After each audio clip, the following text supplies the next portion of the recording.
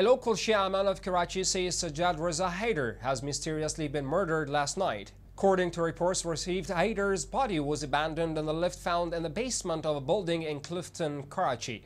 Local residents suspect foul play as they said the youth came late home to be called back to work through a telephone call, and later his dead body was discovered in the basement.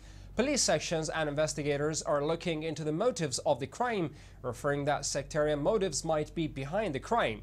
It's noteworthy that many terrorist organizations are actively operating in Karachi, such as Sipah-e-Sahaba.